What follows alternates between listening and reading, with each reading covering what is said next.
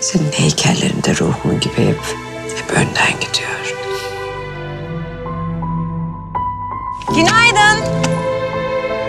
İyiyiz biz onunla anne, merak etme, çok iyiyiz. Bebeğim ne diyorsun sen ya? Aç şu telefonu!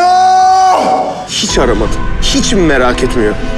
Ne zaman bir şeyler ters gitse dünyanın sonu gelmiş gibi davranıyorsun. Kendi oğluna yalan söyleyen kimdi?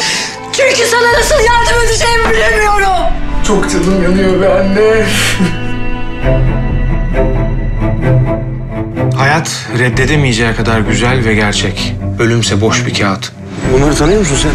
Kimleri? Şu tekerlekli sandalyedeki çocuğu. Adım Temmuz.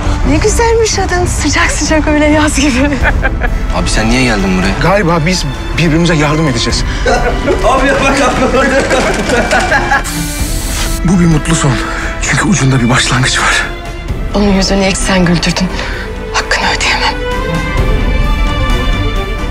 Evet, benim senden istediğim bir şey var harbiden de. Bu bir sır, bir bilmece ve benim çözmem gereken bir bilmece.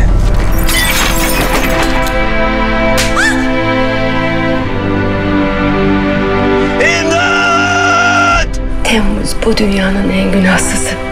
Başka bir rengim ben. Bu dünyada doğmuşum ama kendime ait bir dünyam daha var. Öldür beni. Şimdi daha da çok istiyorum ölmeyi. Çünkü sana alıştıkça içim daha da acıyor.